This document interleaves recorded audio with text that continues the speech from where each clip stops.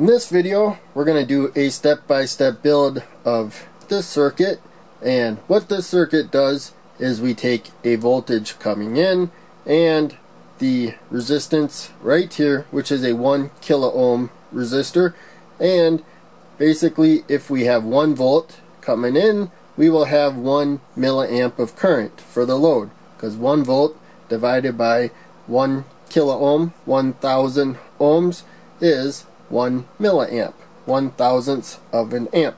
If we go to 2 volts, then since we'll have the same resistor here of 1 kilo ohm, we'll have 2 milliamps. So in any case, let us get to the build. So first off, we have this trim pot to give us a fraction, or all the way to 0 volts, or all the way up to the power source voltage. So all it's doing is setting a voltage to this PNP transistor, and the power source voltage doesn't really matter, it just sets our upper limit for voltages. So we're going to use a 2N3906 PNP transistor, and I got one right here. The numbers won't show up, but looking at the flat side like this, the left pin is the emitter, that's where the arrow is, middle pin is the base, and the right pin is the collector.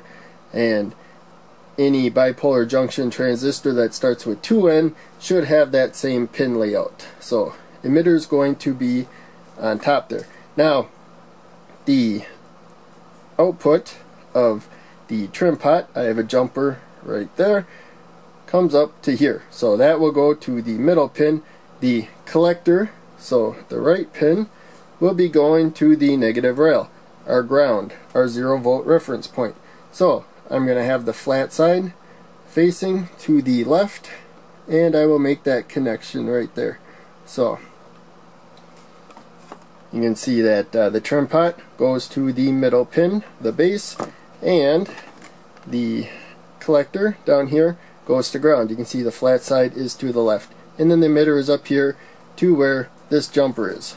We will come to that in a bit. So now the voltage there, when it's below the power source voltage, we'll get current flowing through here. So we're going to need a 10 kilo ohm resistor to limit the current. And I don't think exact value matters too much. I didn't really look at any effect different values would have, but in any case, we're going to put a 10 kilo ohm resistor to the emitter on top there. And so that is going to set a voltage plus 0.6 volts. So the voltage at this point, when we have a load, I found without a load, with that wide open, I got a different voltage. But for most loads, we should have whatever the voltage is there plus 0.6 volts, which we expect because there's a base to emitter drop. And since this is a PNP transistor, the voltage is actually slightly higher than what we input, instead of slightly lower for the NPN. So that brings us to the NPN transistor, and I'm going to use the 2N3904 right here, and the part number won't show up on camera though without a magnifier loop or a magnifier glass. But again, we have emitter to the left, base in the middle, and collector to the right. So we want the emitter down, so now we're going to turn it this way, and the flat side will be to the right. But now emitter is towards the bottom there, and we're going to connect that to ground with a resistor. And so for now, the only permanent thing on the board so far, or thing that's placed there, is that jumper, which will go to the middle pin. So we'll use that for placement to set it right there. These trim pots kind of get squeezed out of the board, and it pushes them out over time. So you want to push them back down. Probably best not to push on this though. The resistive path is kind of getting worn, I think, from me pushing there so much. So in any case, we're going to use a 1 kilo ohm resistor, and again, this is to set the current. You take the voltage and the resistance that you have here, and that is the current that you will get across the load, a steady current. So we're going to use a 1 kilo ohm resistor to make the math easy, and that goes to the negative rail right there. So we are pretty much done. The load can be pretty much anything. I'm going to use LEDs, but first let's connect our power supply. I'm going to use a 10 volt power supply. As you can see here, we have a jumper going from the red rail to the red rail, and also a jumper going from the black rail to the black rail. So I have alligator clips coming from my bench power supply. I can go up to 18 volts. I have it set to 10 volts right now, and I will plug it into the positive rail, which I just mentioned also powers that rail. And then same thing, I have an alligator clip to this alligator clip that I crimped these onto just breadboard wires, and we'll put that to the negative rail. So really we are done. I can get the multimeter, and we don't even need a load.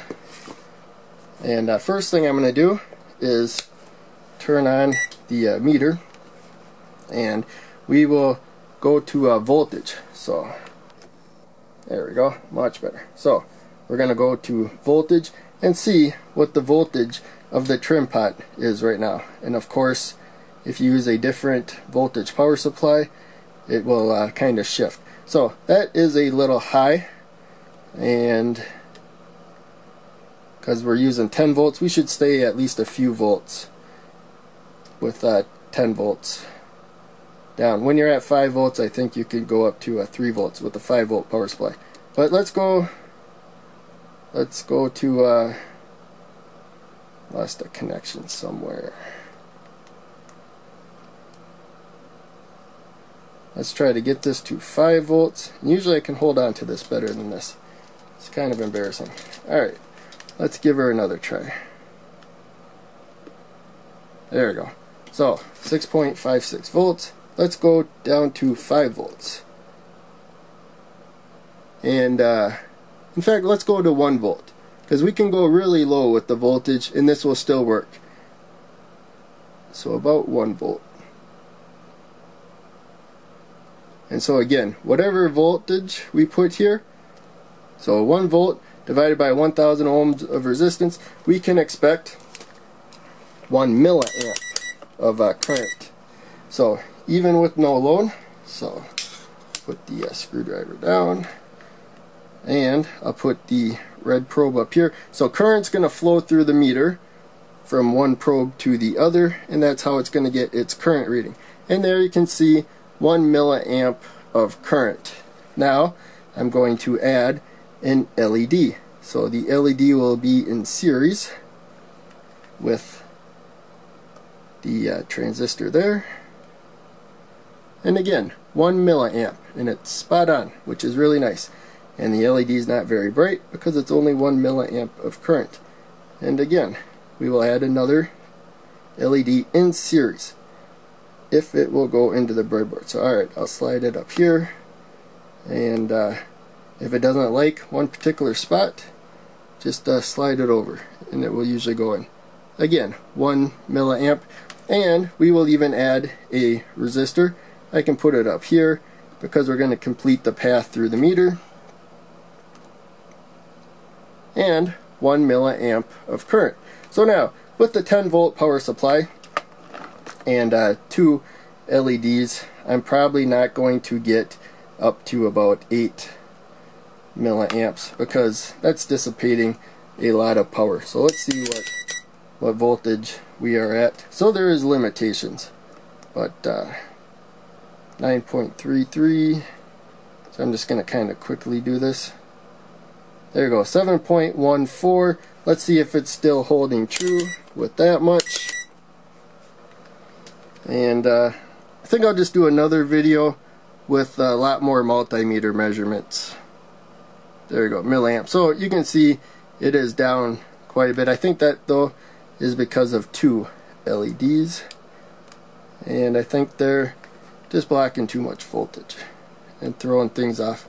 So there you can see 7.06. We'll just skip the LED, and the current is holding pretty steady there. We can even skip the resistor, and it's holding really steady there. So there are limits based on the load that you got, but there is quite a bit of flexibility too. So, in any case, hopefully you like this. The point of this circuit is that usually when you're using a bipolar junction transistor, you have a 0.6, 0.7 volt difference from your input based on the base 2 emitter drop, and this circuit helps you eliminate that if you want to accurately transfer the voltage, in this case to a resistor, to set the current for a load as a current source.